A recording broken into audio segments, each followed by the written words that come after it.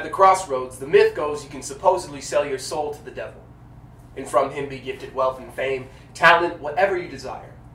I know somebody who went to these crossroads, a friend of mine, and instead of those temptations, he simply asked to be let free.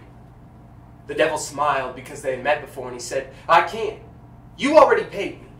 You bought a prison cell, 3 hots and a cot. Boy, you have no responsibility. Where's my thank you?" My friend opened his eyes, and he heard all the other men in his block asking the same thing.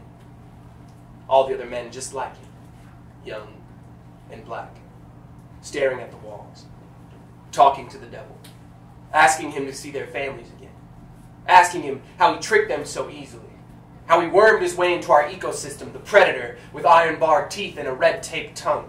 This serpent, constrictor, owns justice and glides his body over you with circumstances and disadvantages, with temptation, drags you to the crossroads and gives you a choice.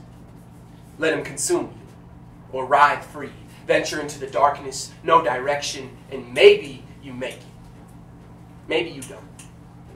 Maybe you have the audacity to drive a car, to own a cell phone, to go to church. Maybe you have the audacity to do all those things and be black, and maybe you get shot. The serpent knows that eating men is ugly and it's wrong, so he's careful. He hides himself in the tall grass news anchors and tells the people that those he ate had it coming. He picks his teeth with their bones on camera and shows the people their mugshots.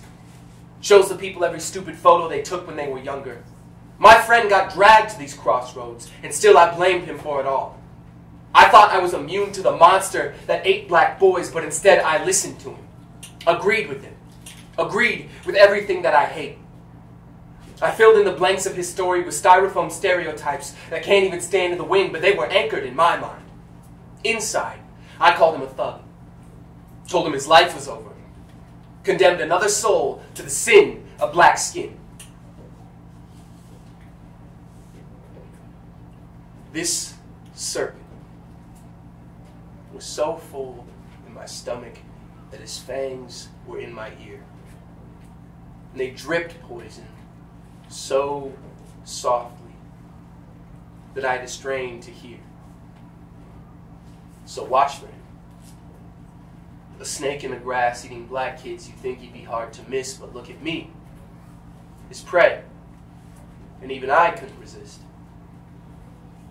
So watch for him, for his abuse is as elusive as it is depraved. Watch for him, as there are lives that must be saved.